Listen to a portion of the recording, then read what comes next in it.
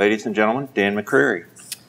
So there's been a lot of discussion lately about this concept of canonicalization. I thought it was a nice big word, and I could probably squeeze it into 5 minutes to talk about one word. And I want to kind of give you an idea of what, in my mind, is goodness and what is evil in a big organization. Goodness is when you all agree on every element of every document that goes between people in your organization, and everybody agrees on the meaning of the semantics of this element. Evil is when you have many services built by many people over a long period of time, and there's no two data elements that have the same meaning, although they may carry the same content. So the evil is what we call the Bose model, bunch of web services. So how do you get to this heavenly area where everything is consistent?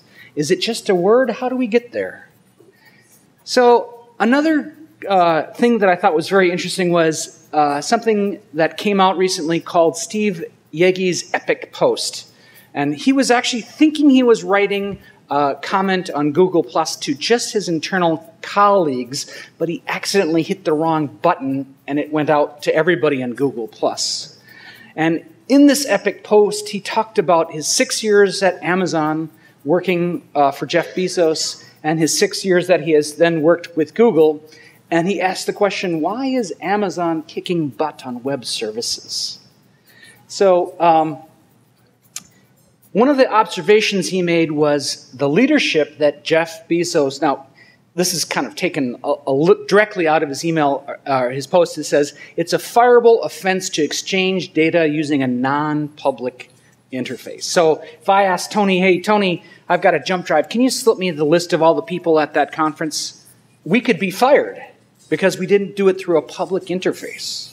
And Jeff said, it's a fireable offense if any two business units exchange data without using a public interface.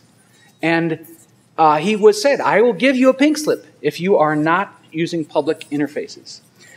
Google's attitude, on the other hand, was a little bit more laissez-faire. We're a search company. We do search. We find the right things. If you guys want to exchange data on a jump drive for a while, that's okay. Send yourself a copy of the database, comma-separated value files. We don't really care if you standardize. We don't care if you explain. You'll figure it out. We're PhDs. We can handle that. So much more laid-back attitude. So who's winning in web services today? Is it Google or is it Amazon? I hear Amazon is deploying more new servers every day than existed in their data centers in 2004. That is, Amazon's cleaning up. Google, on the other hand, has had to take a step back. They announced a huge price increase on their app engine. A lot of companies build their business plans out of that. They were going to go out of business. And yet Amazon has never in their history had a price increase on their web services, and over 20 consecutive price decreases. Not only do they take web services seriously, but they understand their cost models. And thus, everything that I'm doing today is all being deployed on web services.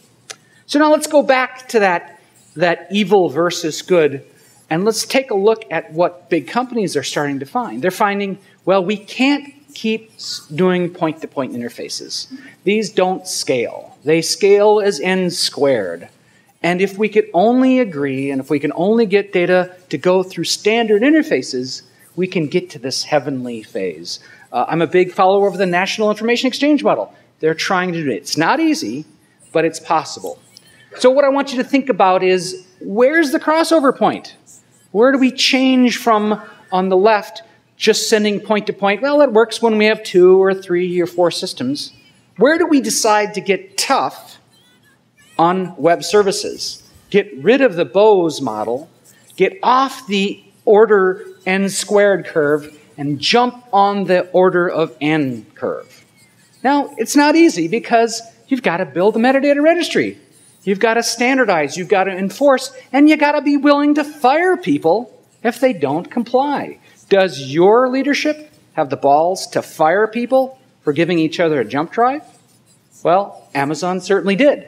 And we know now that Amazon's got a pipeline. They're moving things through it. You should do this too. And we hope that everybody gets away from Bose. builds your XML registries, and cleans up on web services.